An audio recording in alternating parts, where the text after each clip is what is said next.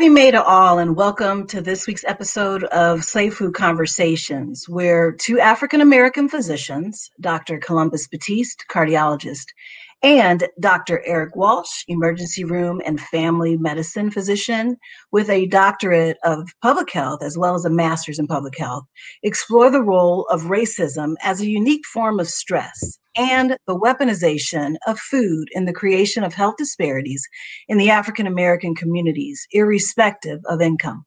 They discovered that eating a whole food, plant-based diet in urban communities is not only possible, but is the key to eliminating health disparities. This month of May is also known as National Mental Health Awareness Month. Mental health has been labeled as a stigma for a long time. The Slave Food team is here to help break that stigma by raising awareness for this month and providing some key tips on how the kinds of food people intake can be either protective of their mental health or detrimental. The Slave Food team welcomes special guest, Dr. Naidoo. Dr. Naidoo is a Harvard graduate specializing in psychiatry and nutrition.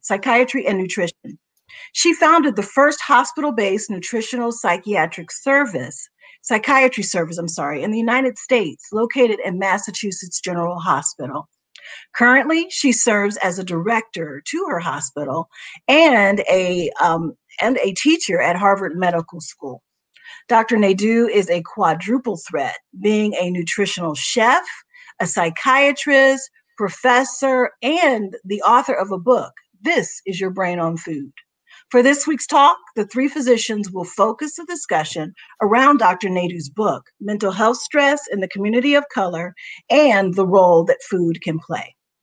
As always, the Slave Food team wants to thank you for your support. Please continue to spread the word about the Slave Food Project by sharing this talk, as well as subscribing on our YouTube channel under the Slave Food Project and clicking the subscribe button. So sit back, relax, and enjoy this very eye-opening conversation. Thanks, Nanette. Dr. Naidoo, it is such a pleasure to have you on the show. I'm gonna tell you, when I stumbled on your book, you know, we get these Audible books, I receive them and I start listening, and I was just enthralled with your book. I remember sitting in the parking lot just listening. And I've listened to a lot of books, and it was incredibly a wonderful book. For those of you out there who have not had the chance, make sure you check out her book. It's incredible. Thank you so much. I appreciate that.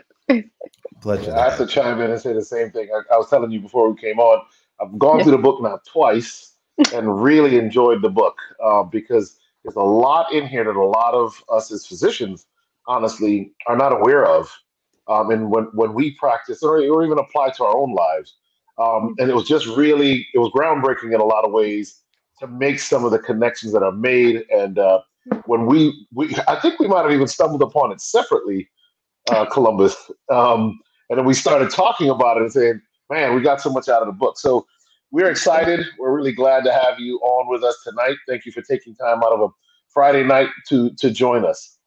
It's my pleasure. I really appreciate the opportunity to share my work with your audience. But also, I'm so grateful that when you write a book, it's a lot of hard work, and when people really resonate and feel and take away the message, that's very meaningful to any author. So thank you. I appreciate that. Awesome. Absolutely. So let's dive into it. I know, Eric, you wanted to kick off. You had some interest in some of the things that she had written about. I'm going to let you kind of take the lead. Me jump in. Normally, he takes the lead, but for your book, I'll take the lead. The first thing I wanted to talk about was you seem to have discovered a passion for cooking as a professional, really. You mentioned that growing up, most of the women in your life were amazing cooks, and I'm a huge fan of Indian food. My family's Jamaican, so there's a strong influence of Indian food in Jamaica. We curry a lot of things and use chickpeas and stuff. And I really want you to talk about what was the first thing you really feel you mastered, kind of as you walked into this world of cooking. Absolutely. You know, the interesting thing is I came because of all those great cooks in my family. I came to it very late in life, but my mom recognized that I loved science. So she's actually a double-boarded physician. She taught me how to bake, and she would teach me how to measure, and then she would manage the oven. But I think that, you know, there's something when I think back at it, think back about it, there was almost an infusion, a sort of cultural infusion, an infusion of the environment, because I didn't want to go to preschool. So whatever got in my head, I wanted to hang out with my maternal grandma, and spend the days with her. And that's, you know, the reason my book is dedicated to her. She was an excellent cook. So we literally, when I think about it, we pick fresh vegetables from the garden. I would help her clean the vegetables. She would cook, and then we'd, you know, sit down with my grandfather. This is how I spent my days instead of going to preschool. I thought it was a lot of fun. But you know, it's when you think about it, you realize that as a child you absorb your environment. And I had happened to come from a family where, you know, very driven, and a lot of physicians in the family, but also a couple of Ayurvedic practitioners. So there was also the influence of science, nutrition, the joy of food, the love of family, and all of those components. And my grandparents taught me how to meditate, taught me yoga. And so I came into the world with this holistic model.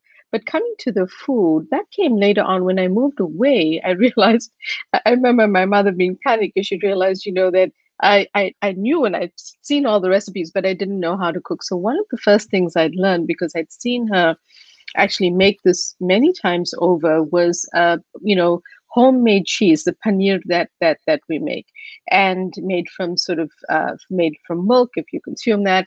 And it was just, what was interesting about it was that I had always watched her. And now, you know, you can go to the supermarket, you can buy paneer, which is quite different. But growing up, we always made it. And so I had watched her do it. And she had taught me how to blend spices.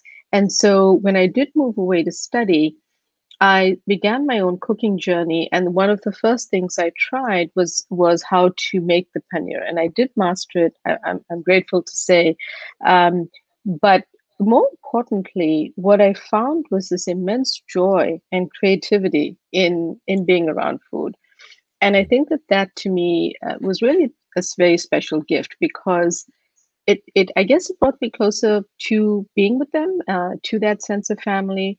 But also I was interested, and I just wanted to do more.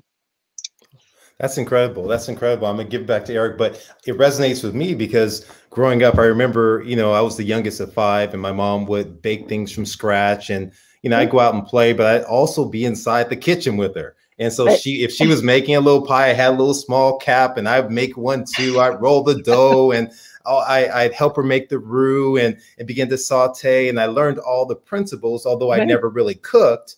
And then I remember playing with it. Absolutely. So it's amazing the influence from a young age. That's profound. That leads us down this road of nutrition within medicine. Exactly, because you know there's such a gap in what we learn in medical school, and these conversations would happen at the dinner table, because my uncles were, and my aunt, two of my aunts were, you know, medical residents, so there would be this conversation going on, and here I was, you know, eating my food, doing my thing, not going to preschool, and having a lot of fun. But you know, it was a very special time, and I feel like it was probably what brought forward in me this reason to practice a holistic and integrated model, because I just felt that, you know, you needed more options for people to have other than just a prescription pad. I really felt that it was a very powerful tool to have a prescription pad, but people needed more than that to work with. So that actually, you lead right into the next question, because we really did want to ask, Dr. Batiste has done a brilliant job of this, where he works, especially as a cardiologist.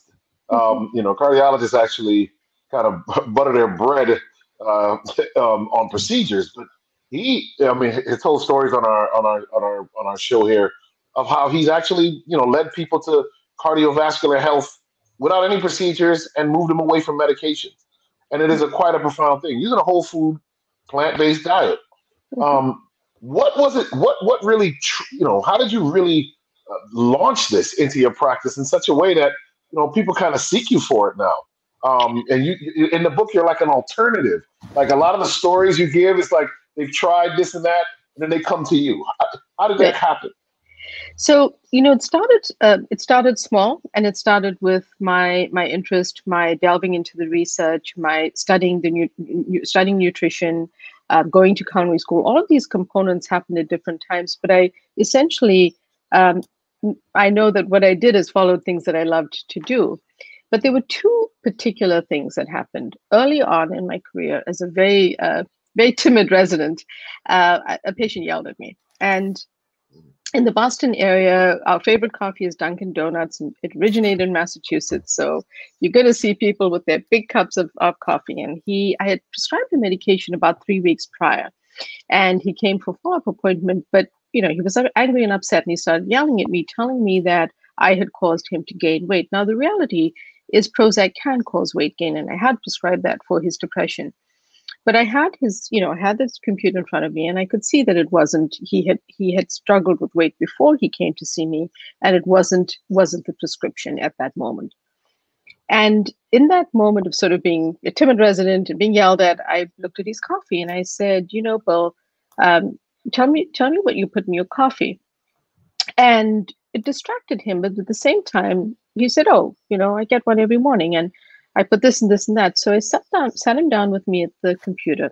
And I'm not much of a calorie counter, I have to tell you, but in that moment it was meaningful because we calculated that he had more than a quarter cup of processed creamer and 8 teaspoons of sugar, right, in a 20-ounce cup. And so when I proved to him that was a lot of extra empty calories he was taking in, because coffee on its own, unless you have unless your anxiety is triggered or something else, is pretty healthy. Certainly from my knowledge and my research of it. And I saw the light bulb go off in his eyes, like, oh, this is something I can change, and this is making sense. So that actually, at the same time, was my aha moment, because I thought, wow, he came in yelling. I interpreted information for him about a simple cup of coffee, and now he's sitting down talking to me, and he wants to find out, well, what can I do differently? And it really began this journey for me of asking the questions. And I know you have such limited time to talk to people, but I would ask, if you're starting medication, how's your diet? Like, what are you doing for exercise? And ask it in a gentle and as respectful way as possible, but include it. And this really grew over time. I think the thing that really brought my work forward was a couple of things: good mentorship, and I was fortunate to have that where I am. But the other thing is all the burgeoning research around the gut microbiome. And, we started to see these pieces come together. So whereas many of my mentors had studied methylfolate, magnesium, and vitamin D and omega-3s, nutritional psychiatry, I like to say, put all of those things together on a plate, because you don't need one nutrient or one ingredient. You generally need a plate of food. And I think that's what certainly for me, that's what nutritional psychiatry as a practice did. So when I had the opportunity to share my intersecting worlds and to say, I think is there a way to start this as a consultation service? It really came from people who loved nutrition, who had studied in that area, but who were psychiatrists and supported it. And it grew from there. So it's still very small. I don't want to overstate it. It's very small, and it's a consultation practice, but it does exist, and it's certainly grown from when we started. So I'm excited about that and the ability to bring the message forward. Yeah, well, definitely don't understate it either, because that's powerful. Yeah. It's powerful. And within the field of medicine, although things seem as if it's more receptive now, I imagine when you started, as when I did, it was not quite so receptive. It's quite a bit of a leap to move and say, I'm practicing this way. You're almost seen as that doc, or, right. he or she does this or that or the right. other. Right. Well, it's interesting, Dr. Pisa, because I spoke about, learning yoga and meditation as a child. And there were times in early days in Boston when, there was mind-body medicine and Herbert Benson and a lot of the work that he was doing. And, I think that people would probably wonder, like, what is this? Why is it part of, anything? Not me, of course, but I think about that because now the Benson Henry Institute at Mass General, I will tell you that they were one of the most needed services during the pandemic because they offered mindfulness training, all of the stuff that really helped even frontline workers, caregivers, patients, and everything. So, I think it's all on the spectrum, right? Because initially people might be behind your back rolling their eyes, or Yes. thinking, well, I'm not quite sure what is she going to tell them, turmeric, but you build it slowly, and it's the believers. I've had a lot of really good support from the primary care physicians, some of the cardiologists who just want to partner around sending patients who can eat healthier, because we've realized that I'm preaching to the choir here, but we realize that nutrition is a lifestyle measure. So it's something we should be involving ourselves in. One of the probably the most uh, kind of engaging part of the book for me was your description of the connection between the gut and the brain. I want us to pause there, and I want for our listeners for you to just give a little bit about the connections. I've read it before, but I like the way you said it probably best around serotonin receptors in the gut and their percent compared to serotonin receptors in the brain, and what that means for mood.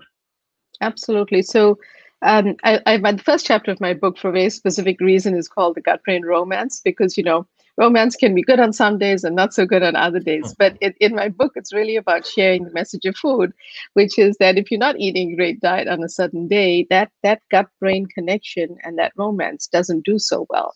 But if you're eating a healthier meal, it strengthens that connection, just kind of simply speaking. But to break it down, I think one of the most fascinating things that I discovered was that, went back to embryology, and the gut and brain come from the exact same cells in the embryo.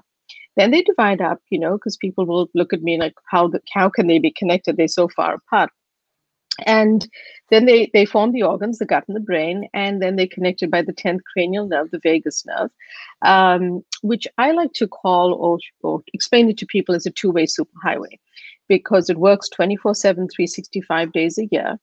It allows for bidirectional messaging between the gut and brain and gut. And this is exactly what happens all the time. But then you also need to add a few more facts to understand the whole picture. One is that, for the pandemic times, we need to remember that about 70% of our immune system is in the gut. And we need to realize that there are many medications being prescribed. I mean, during the pandemic, Zoloft, which is a selective serotonin reuptake inhibitor, went on shortage in the United States due to the uptick of prescriptions. So SSRIs, these medications, work through serotonin, and more than 90 to 95% of the receptors are in the gut. So when you prescribe those medications, if you do, very often the first 5 to 10 days, someone will have gastrointestinal discomfort of different kinds and different levels. But it's partly related to that. So I break it down for people that way, because when you start to put those things together, you realize that when you eat a less healthy meal, that doesn't help that romance. And what it's actually doing is that the breakdown products of digestion are not great, and they don't help the microbes that live in the gut environment. And they need good food to thrive. Just like we need good food to thrive, they need good food to thrive. So we don't feed them fiber-rich foods from a plant-rich diet. They start to not do well, but the bad bugs who live with them start to do well. And when they thrive, that's when you get the setup for inflammation, dysbiosis, or basically, simply said, imbalance in the gut environment. So one of the things I want you to we talk about, I know I do in a lot of my talks, is serotonin. And so many people take SSRIs, these serotonin selective reuptake inhibitors. Talk to us about the importance of serotonin, because we're going to switch to stress and mood in a second. Yeah. But this is one of the foundational components, and why it's so important that actually there's so many receptors in the gut. Absolutely. It's not something that we entirely knew, but it was discovered with all of the sort of research that was going on, between physicians who went to medical school like 2 decades ago really didn't learn about the gut microbiome. And between 2013 and 2017, there were about 12,000 articles in this area. So it really is what brought a lot of this home, especially for me, in terms of the gut-brain axis in mental health. Now, serotonin has really been how we've targeted these different conditions, how the medications have been developed. And it's not just depression and anxiety. We use SSRIs for OCD, we use SSRIs for trauma, we use it across the board. And where I feel mental health and the definitions in psychiatry miss the mark on two ways. Psychiatry does not have a tissue diagnosis. You can't culture sputum. You can't take a blood test, although some recent research is showing otherwise, but it's still new. So we really are based on criteria and observation, and I understand that's how the field has developed. But the problem is there are many people that fall into gaps of different diagnostic categories. You may have someone with ADHD who's depressed. You may have someone with OCD who's anxious. And what I find is that people are boxed into something, and then the prescription pad comes out, and I feel that needs to change in mental health. And I feel that where our diagnostic categories are not perfect, we don't have a perfect system, we need to address that through how many tools we offer someone to feel better. So if someone's not sleeping, it's not just here's trazodone. It's what are you doing for sleep hygiene? What are you doing for hydration? What are you exercising? All of these things, it's all a system. So I think that way too much, in my opinion, way too much emphasis has been placed on serotonin as something that we use to selective serotonin reuptake inhibitors is what we use to treat these conditions. I think there's more to the picture, and I want to say that I still prescribe medications. They have been life-saving for many of my patients. So it's not about one or the other. It's really about how do we bring these two worlds together. And we have to eat. The power's at the end of our fork. We're eating meals, we're eating several times a day. Why not make a choice that's for our better mental health? That's how I like to think about it. And I guess the next component of that in the book, you talk about how stress impacts this relationship between the gut microbiome and the gut and the brain. And one of the things, and Dr. Batiste can chime in, one of the things we talk about a lot is stress. Yeah. We think stress is the secret, kind of the secret sauce to help to racial health disparities in this country. So before we get into that part of it, just talk about how stress impacts this superhighway, the relationship, the gut microbiome, and all of that. Absolutely. So, in the gut microbiome, that's referring to the genetic material of the microbiota, or the 100 trillion cells that live down there. If you were to put them together, they would probably be the size of a small to medium avocado, but essentially they live down there, and they're there to really help us. But amongst them, there are 5 different types, there are 5 phyla, but amongst them, there are bad guys as well. So it's up to us to really keep the balance of feeding the good bacteria, the good microbes for our better health, because they do multiple things. And, I almost sometimes think of the gut as Grand Central Station, because of course, being a psychiatrist, the brain is the most important to me, but the gut does have all these relationships, right, with sleep, circadian rhythm, hormones, immunity, balance, fending off infection, and then mental health, amongst others. So I think that it behooves us to understand that it is this almost central place where almost everything is connected. So stress, we experience stress. I think it's one of the biggest drivers of problems. And what basically happens is that those microbes experience, besides food, stress also impacts them, because what happens when we're stressed is we get that cortisol response, and the cascade of what happens basically disrupts that gut environment as well. And once that happens, you also have an imbalanced gut. We have microbes that are just not doing well, and it's one of the ways that you then set off what ultimately causes inflammation in the gut environment. And inflammation in recent research is really showing to be the basis of a lot of conditions like depression and anxiety. So gut inflammation becomes brain inflammation because of this connection. And even in Alzheimer's research, they're really thinking about the interventions that we can do through food to reduce inflammation. Now, of course, we don't have a cure or anything like that, but we're just looking at how can we also impact this? What are the different ways we can do that? So, I sometimes wish I had a better solution to stress, because it's so prevalent in every condition, and it just worsens everything. Good. I'll do one more. I'll let Dr. Batiste jump in as well. But the last one that I really wanted to tie this into what we do is around, especially 2020. 2020 really seems to be a year where social injustice was highlighted in this country along racial lines. And of course, predominantly initially over the last 13, 14 months, it was around African Americans and racial discrimination. And then, of course, we saw it shifted even to Asian Americans and issues around race and racism in the country. How do these kind of, one of your colleagues at Harvard is someone we actually look up to, Dr. David Williams, who does a lot of this work. And how does this impact the stress, the mental health, not just of the individual now? I mean, this is the collective stress of a whole group of people when these kind of, whether they're microaggressions that we deal with daily in our own private lives, or these macroaggressions when we watch something unfold on television that just seems so horrific in the treatment of someone just because of what they look like. Absolutely.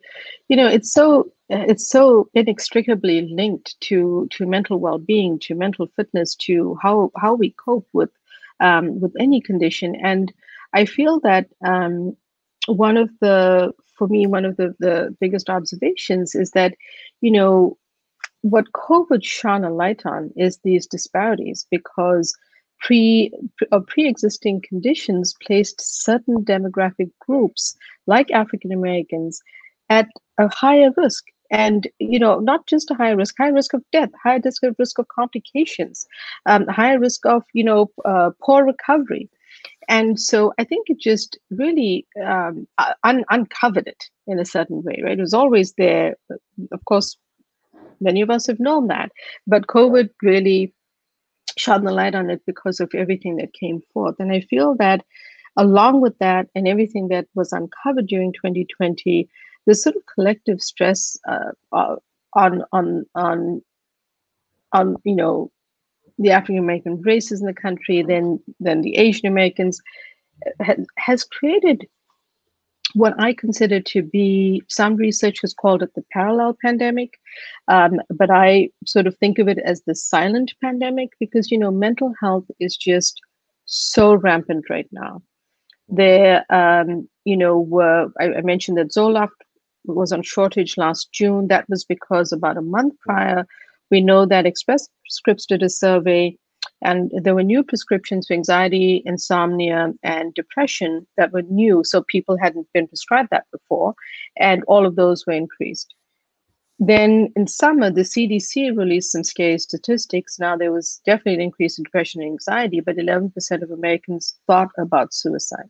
Wow. And then, so it's, and I say these as generalized statistics, but realize that, when a certain demographic in this country is already suffering with the racial injustices, then you add the pandemic stress to this, and then you add in things like equal access to fresh food, or the elements of food insecurity or food deserts, and it becomes a very difficult, very painful situation to deal with. And I think that it's one that if there's one thing we can take away from this pandemic, it's what can we do better? What can we do differently to really help people be healthier?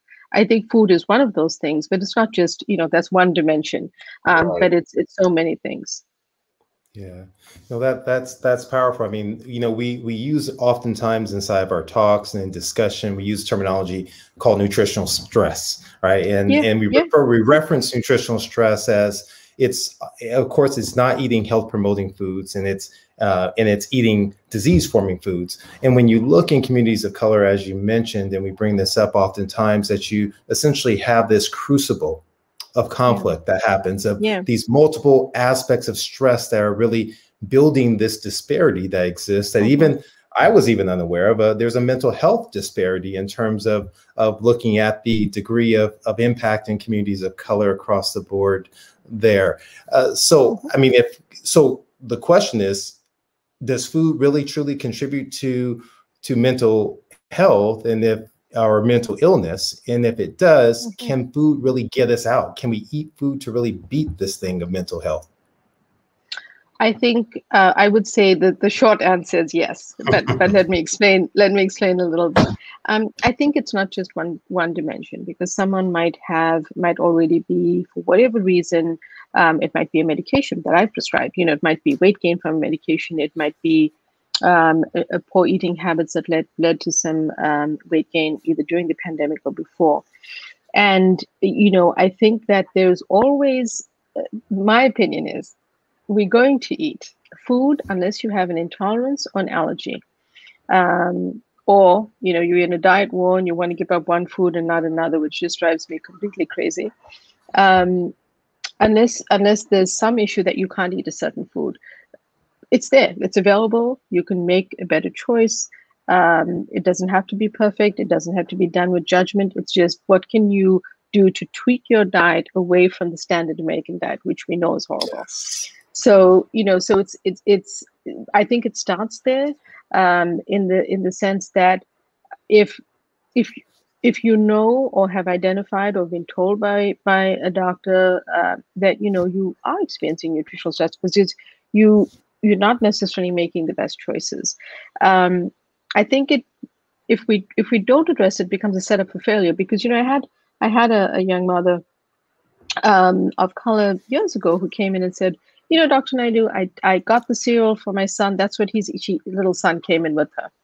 And I got the cereal because you told me whole grains are important. And I would talk about healthy whole grains, if you consume them, you know, et cetera, et cetera. Then with weight issues and mental health, I also talk about the right kind of carbohydrates, meaning more complex versus, you know, that will be more sort of gut friendly and less weight producing. So lower glycemic. And he was eating the cereal, and I said, oh, what cereal? I mean, I knew by looking at it, it wasn't healthy.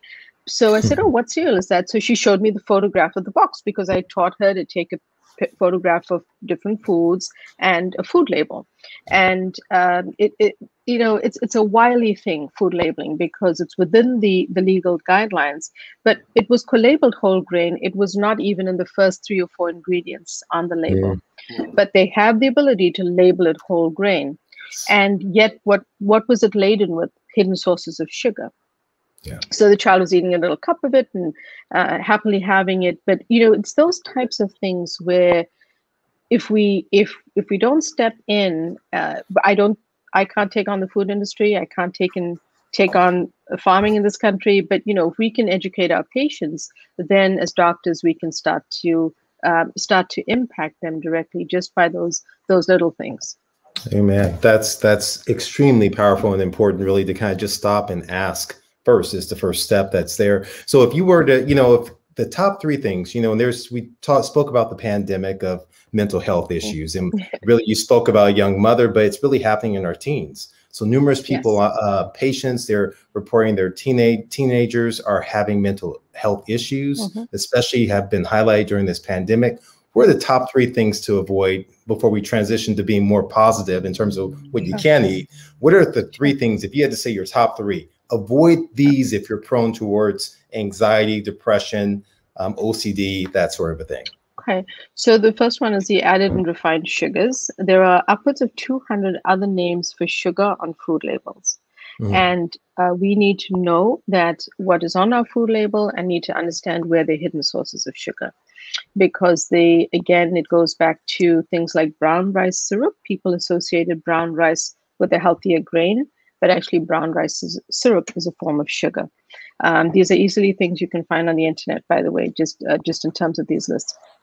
Along with artificial and refined sugars goes artificial sweeteners, because for the most part, there are some newer ones out there which are still being studied, but for the most part, they actually worsen mental health symptoms. They drive anxiety, they worsen depression. The next category is those processed junk foods, fast foods, ultra processed foods. It's very hard in our society to live without packaged or processed foods, but we try our best to move on that continuum away from just the standard American diet. So I say that understanding that it's hard, but those are things where the additives, the dyes, the colorants, the stabilizers, all just are not good for our brain. All those symptoms. And then the third category is processed vegetable oils, which are often used in things like fast food restaurants, because essentially, they're less expensive, but they're pro-inflammatory. And that, we talked about the gut and the brain and the inflammation, and that becomes a problem. And I'll just mention one other thing, that there have been studies that have shown that trans fats are associated with worsening aggression. So, it's sort of this category of foods that we want to just think about and cut back on slowly, or replace with better choices when we can. Oh, that's powerful. And that's helpful. And just like with your first story, where you brought up the patient who went to that particular donut shop and had the 20-ouncer of coffee, right? You describe having essentially 8 teaspoons of sugar, and people oftentimes don't equate what's on the label, that 4 grams equals 1 teaspoon. So in reality, he was having 32 grams of sugar. And if you conceptualize that, you're like, wow, I'm having that much. But that's literally how much a person has. Exactly. And what I like about what you said is that in the US, our recipes are standardized to pounds and ounces, but our food labels are in grams. So people do not know that 4 grams of sugar are 1 teaspoon, and they do not know how to interpret food labels. So it's sort of, and I'm not saying everyone, I know that some people can, but I'm saying it's a gap. It's sort of, people don't then understand, well, my doctor said this, or the guidelines said that, and this is what I'm consuming. So it's really powerful. Those little tips are really powerful for people to know. They are. I think one of the guests we recently had on was Michael Moss, who wrote the book Salt, Sugar, Fat, and the book Hooked. And I just read the book Hooked, and that's one of the things he says, that literally the food labels were, the food industry was actually okay with the food, but creating the food labels. They figured out a way to actually use the food labels to their advantage. And I've never heard anybody say what you just said, which is this, the brown rice syrup is a brilliant way to do that. Because if you go to your doctor and they say, don't eat white rice, eat brown rice. Don't eat white rice, eat brown rice. Oh, brown rice syrup. This must be really good. Must be good. Yeah. So they figured out I've ways seen to it actually, yeah. Sorry, go ahead. No, you're absolutely right. I mean, it's a huge issue, and I feel sometimes I just, as a physician, just want to be able to tell people as much as I can so they look for these things, because there was a study in February published in a nutrition journal that really showed how processed and ultra processed foods are no short of being addictive. They're made to be hyperpalatable. French fries have sugar in them. We don't taste it, but the research and development that goes into it makes them hyperpalatable, because so that's the reason you can't you always want to upsize. When you upsize, then you can't put down the bag of fries. So it's all these little tricks that have happened that happen within the law. And so it's really on us as consumers, physicians, advocates to know these things and to avoid them when we can.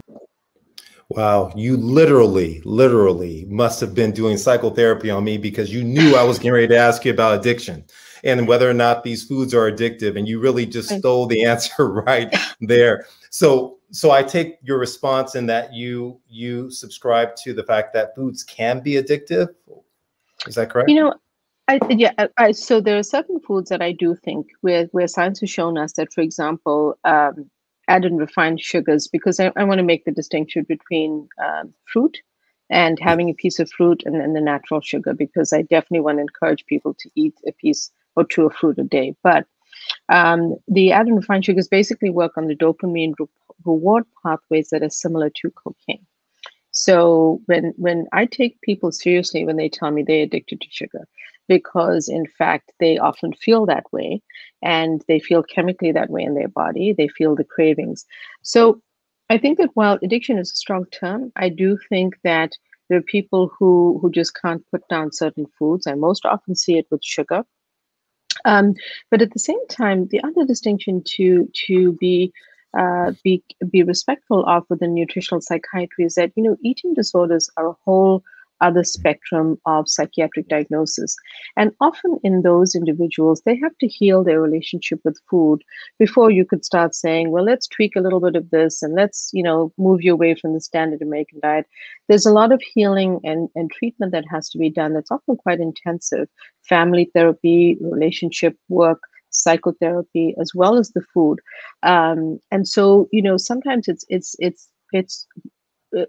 actually not the best thing to it's actually, let me put it this way, so if someone has an eating disorder, that has to be treated to a safer, better place first before you can sort of tweak the actual elements of these foods are better, these foods are not going to help you, and things like that. That's powerful. That's powerful. That's something that we've begun focusing on too, as well, is really the issue of folks sometimes forgiving themselves. And Eric brings this up an awful lot in looking at the confounding issues, the social circumstances that come in play, confounding issues there that form these habits and why they turn to it. You know, we love to joke and we say that stress is simply dessert spelled backwards, and they go hand in hand, that folks, they turn to it and go on those dates with Ben and Jerry's when they have an opportunity.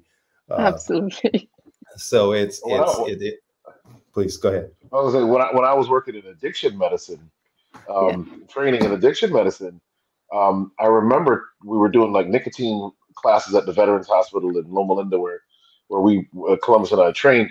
And I remember there was a whole thing in one of the classes on how when someone who's addicted to nicotine gets promoted at work, they light up a cigarette to celebrate. If they get fired from work, they light up a cigarette to deal with the fact that they've lost their job. And they were talking about the fact that there's like an emotional buffer that they're given because they never really deal with life without that dopamine, the dopamine release, the rush of the nicotine to kind of try and manage how they're feeling. And I started wondering, does food kind of work the same way for some of us? Where, you know, something good happens, we celebrate with food. Something bad happens, we actually go and suffer with food. It makes it difficult. And I like what you just said. We've got to step back. We talk a lot about come out of the kitchen, right? How are you sleeping? How are you exercising? What are your relationships like? Have you forgiven yourself? Have you forgiven others? And I like what you're saying, because many of us, our relationship to food is actually a byproduct of this emotional buffering. And we've never really maybe learned to deal with life without it. Yeah, I think that's an excellent point. And I think it's one of the things that people have to start to unpack when they work on that relationship with food. It may not everyone has an eating disorder, but it might just be that, you know, you have turned to that tub of ice cream, or you have celebrated in a certain way.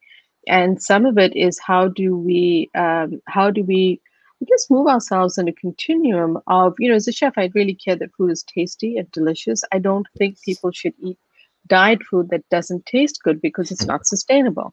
So part of it is, how do we move ourselves towards delicious options? It does take more time because we kind of have to prepare it or throw in those spices or do something that may take a little bit more work. But how do we move ourselves to those choices that are healthy whole foods that you make from that you sort of making, you know what's going into them, and you really are taking care of your body, you know, but you're also taking care of your brain. And I think it's somewhere in that realm. Absolutely. Great, guys. We've got a couple questions, and one of them is around the sugar question. And the statement is sugar and added sugar so bad? And should it be eliminated altogether, or can it be eaten in moderation?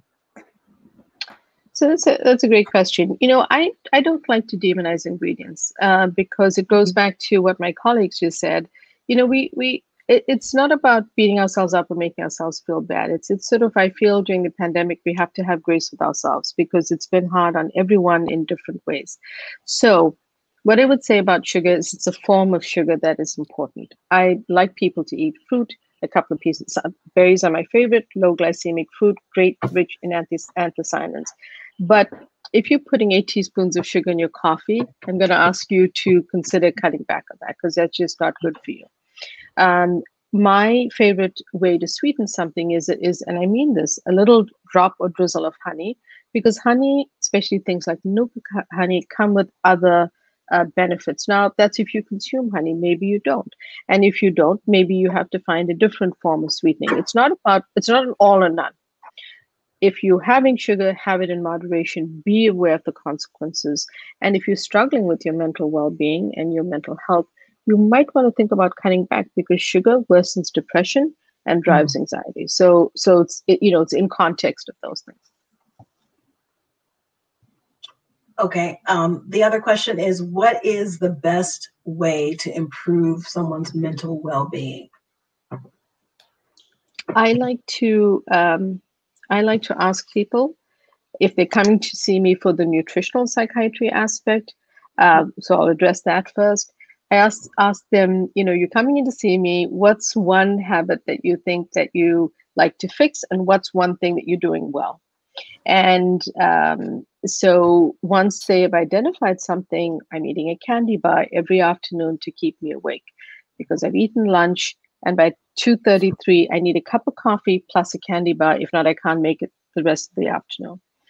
And start with a habit that they've identified, because awareness is one of the most powerful things. If they're aware of it, they know there's something up, then you can work with them to what can you replace, what can you do differently.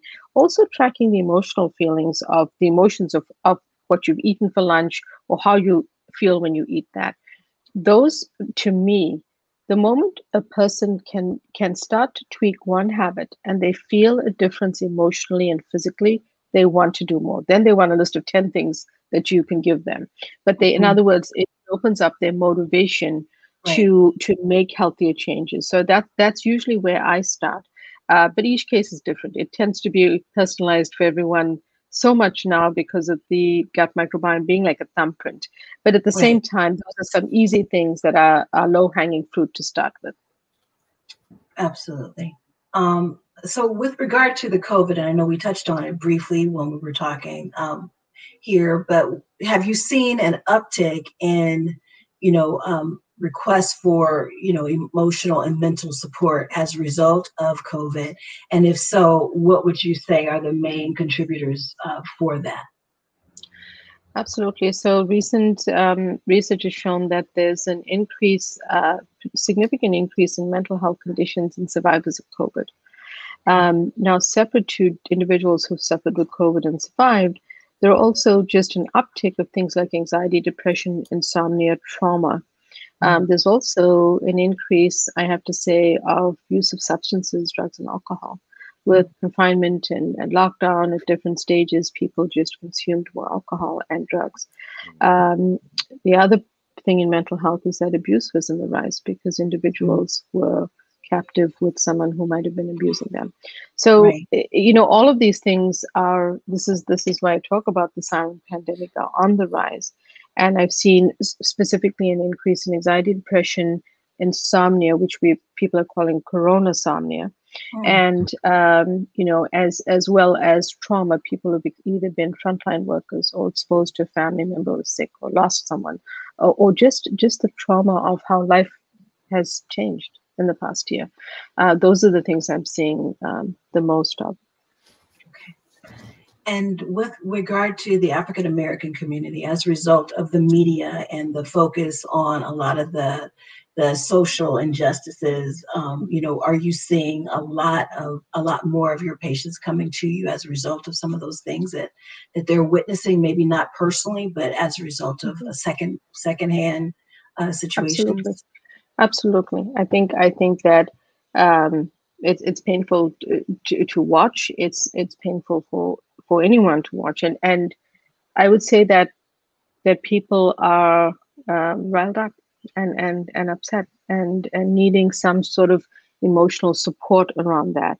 And for me, it's not necessarily a medication. It can often be just a form of talking therapy, just a form of working with someone so that you feel heard, that you have a sounding board for those emotions that are coming through, that might have been pent up or might have been uncapped by some of what you're witnessing, even on the news or in your personal life or, your personal environment right now. Right. Eric or Columbus, did you guys want to add to that? Well, I mean, I think it's powerful what Dr. Naidoo just mentioned. I think what I'm hearing from her is that she's trying to provide resources, whether or not it's through therapy and discussion and letting folks know. And that really ties in very strongly with one of the concepts we oftentimes bring out in terms of stress equals demands minus resources. And so when folks understand that there's considerable resources available to them, that enables them to mount a challenge response instead of a stress response, there's a potential for a beneficial outcome as opposed to a detrimental or a health impairing outcome. So very, very well said. And I would just jump in and say, I agree with that totally. I think the other danger as African Americans sometimes we do have is we can be over medicated. Sometimes it is easier to just try and medicate away the problem. What our company did, where I'm a medical director, is we actually created a national African American kind of resource group, and we've begun to have discussions once a month by Zoom around key issues. And we talked about the COVID vaccine. There's a lot of anxiety and fear among African Americans about the vaccine.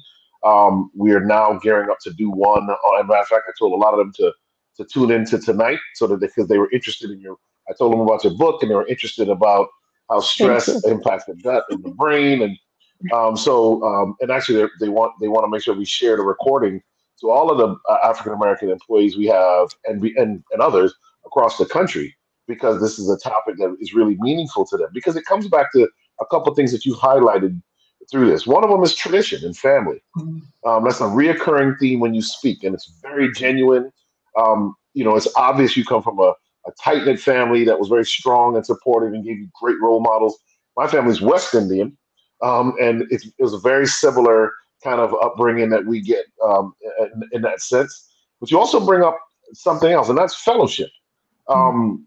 Even outside of the family, fellowship is important. And for us as African Americans, and I love that you bring in some of your spiritual upbringing, but for many African Americans, I won't say most, but many, church has been that place, a haven where you can actually find a safe place. Obviously, the launching point for the civil rights movement, and it is such a powerful thing. And we as physicians sometimes have to realize these resources, that the fellowship that you get. And, in some of the Eastern religions, they talk about meditation. In church, they talk about prayer. I think someone, will probably even put that in I'm sure that's in our chat somewhere, that, there is somewhere to go with all of this. I don't know that African Americans would have survived in the colonial British, French world, or in the slavery of America without those spiritual resources. So I want to make sure that people understand they're still available. And obviously, there's no judgment. People can find the different ways to do it, but there is a power in that connection. Solomon, who wrote 3 of the books of the Bible, says, "Laughter doeth a soul good like medicine," and speaks to the fact. Some people, I remember being asked, "Why do Black people make such good comedians?" And I said, sometimes the best way to deal with pain is to laugh. And it makes for good medicine. So, all of that is really important in turning these things on. And COVID hit at the heart of all of that. You couldn't get together and physically fellowship. You couldn't get together in your prayer group. You couldn't go to yoga class. You couldn't, all the things that a lot of people use to cope with life were suddenly snatched from them. And what were they left with? I saw Will Smith with his shirt off, talking about his worst shape of his life. And what were you left with? He was talking about the muffins he was eating in the middle of the night. So your work is really important. And one of the reasons I asked about the stress connection to all of the science that you present is because a lot of people, the science, it may not be as clear, but the stress is. Right. They understand stress. And that's one of the things that resonated so nicely about your book, is that you bring that out and talk about healing in the midst of many difficult conditions that we won't even get time to get to tonight. Thank you for saying that. I definitely think it's important, so I appreciate it. Absolutely. Okay, thank you. No. All right. Well, listen, this has been incredible. I do have one last ask of you, Dr. Naidoo, just before as we wrap things up, is I want you to give folks 3 top tier foods, plant-rich foods that can be helpful as they try and get their mental health in order, right? 3 top foods. Yes. Okay. So I'm going to go with my favorite leafy greens. I know my patients roll their eyes when I say eat that leafy green salad, but they contain folate, iron, so many nutrients that you need, and low levels of folate associated with depression. So, pack in those leafy greens, and alongside that, build in the diversity of plants. So colorful, use the color of the rainbow, make it a game in your family, add in peppers, every color of veggie you can think of, because the biodiversity of the food we eat has been associated with the biodiversity of the microbiome and the health of the microbiome. So that's sort of my number one. The second one is omega-3s are often thought of as omega-3 fatty acids in relation to seafood. But if you don't eat seafood, they also exist in plants. And you can add it in with chia seeds, flax seeds, hemp seeds. It's super easy to make hemp milk. These are ways that you can get in plant-based sources of the short chain ALA into your body. By the way, the leafy greens and the veggies also give your gut fiber, so another add-in. And my third is actually what I consider to be my secret weapon, is spices, because people ignore spices. They're calorie-free, sugar-free, salt-free, and they make everything delicious. You can literally make the same veggies in a different way every evening for your family, if that's what they like, but make it a totally different flavor profile. And I think that there's also powerful science behind the spices. Turmeric with a pinch of black pepper, antioxidant, anti-inflammatory, lowers anxiety, helps mood. Saffron, things like oregano, rosemary, all have very powerful effects, and they're easy to use.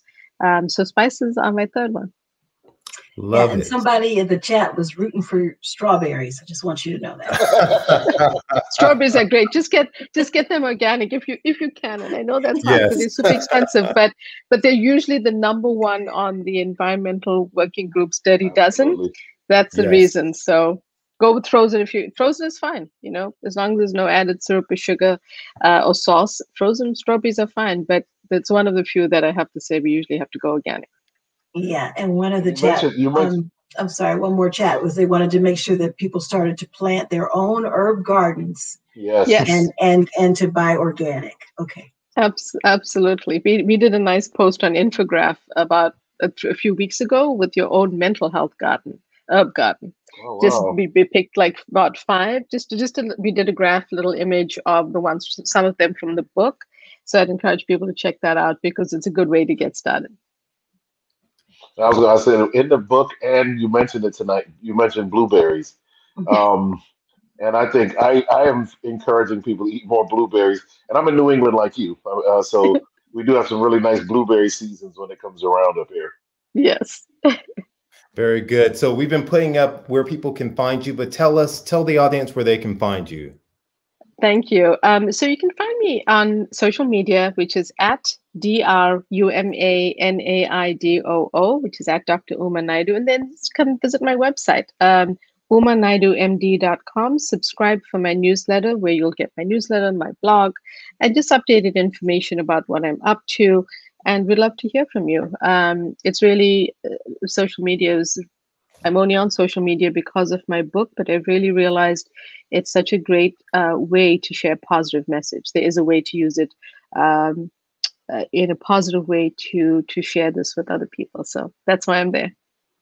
Wonderful, wonderful. Those of you out there who are watching, please give it up for Dr. Naidoo. I know we can't hear you, but she's been incredible. Her work is incredible. This is a landmark professional who's joined us here today, and we've been so excited to listen to her wealth of knowledge and what she's done. So thank you again for all that you do and you continue to do. Absolutely. I also want to briefly say thank you to our sponsors, the Healthy Heart Nation, with the moderator, Jeanette Batiste, as well as Brian Hardy. check out the website, myhhn.org, extremely helpful. I want to give a shout out as well to our next upcoming event. We plan on having Team Sherazai's on. They wrote the Alzheimer's Solution and recently came out with the 30-day challenge book too as well. So looking forward to that conversation. They have a lot to live up to with what was the bar that was set today on the 21st. We're looking forward to that. And as always, we want to make sure that you subscribe to us at Slave Food on YouTube. Follow us on Instagram _Slave Food and on Facebook here at Slave Food. Once again, thank you all so much for joining with us. Thank you, Eric. Signing off to you. Until next time, Danette, thank you. Dr. Naidoo, I look forward to future collaborations. And to our guests, we'll see you next time. Thank you, sir.